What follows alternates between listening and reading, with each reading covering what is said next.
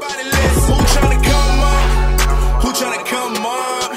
Who tryna come up, Lord? Who tryna come up?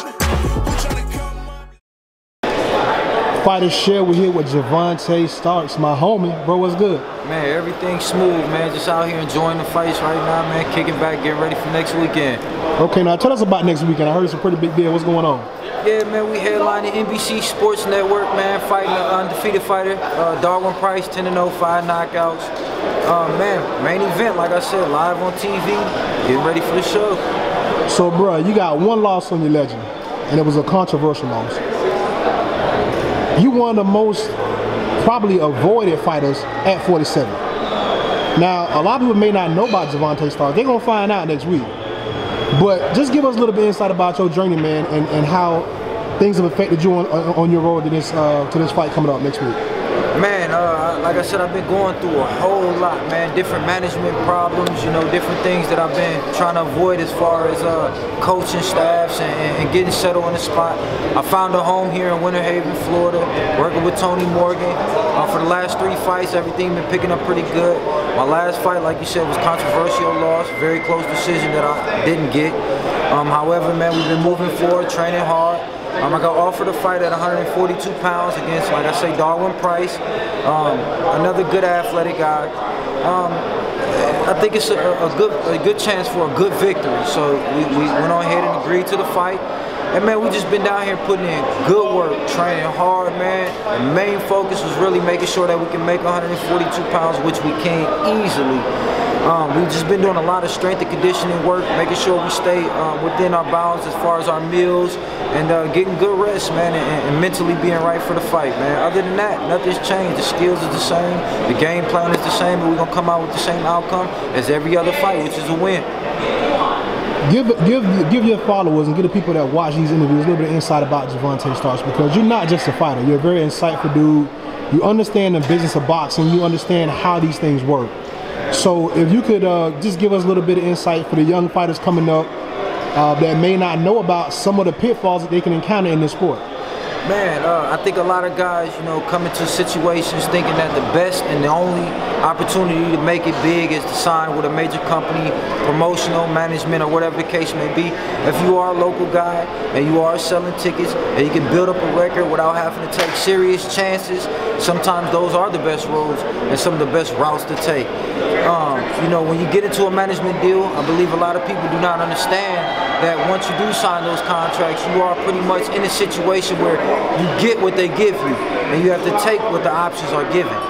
And when you're independent or not signed, you can actually have options. You can fight in different places, different venues, under different promoters, different managers.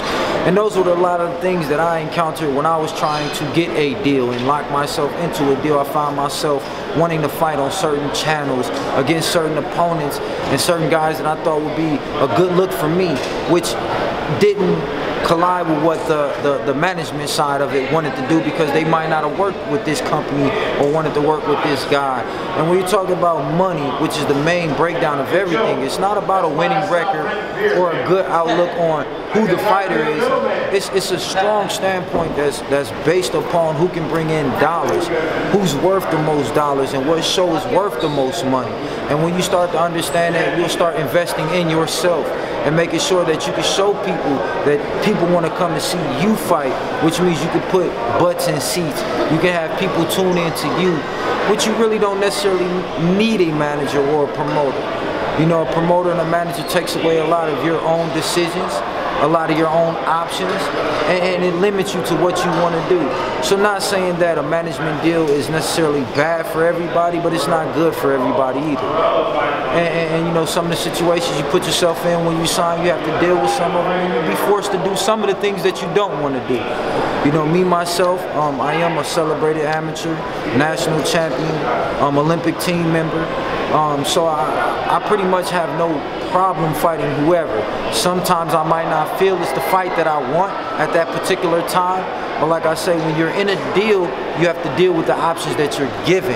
And with some of the options that I've been given, I've tried to make the best decision that I can make with the options that I've been given. Absolutely. Now on another side of the game, you're not originally from Florida, but you done been here for a while, so we kind of have adopted you down here in Florida, man. Can you tell us some things you learned or picked up here about the Florida fight scene, and just let the rest of the world know that Florida does have a presence here? Oh man, Florida is one of the best cities and best places to build a following in.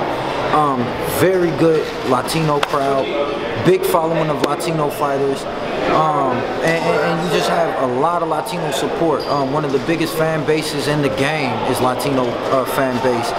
And, you know, I'm just down here enjoying the weather, man. I like the city, I like the girls, I like the boxing scene. You know, like I said, you have a variety of fighters down here, Latino, Black, Haitian, Puerto Rican, Cuban, white, whatever they are, you have them all down here, and they all train hard. You got celebrities, you got superstars down here, you got champion fighters, you know what I mean? You got up-and-coming fighters down here, which you don't have in every city, and it's something that I'm embracing, something that I love to be a part of, and something that I'm getting love shown towards my way, being an up-and-coming fighter. Absolutely. Now, we ain't gonna hold you up to something. Let's get back to some of these fights, man, real quick. Let everybody know how they can keep up with you on social media, brother. Man, Facebook, I'm under Tay Starks, so www.facebook.com/Tay Starks is the page. I am Javontae Starks on Instagram is my Instagram, and Javontae Starks on Twitter is how you follow me, man. For those who want to know, how to spell my name, Javontae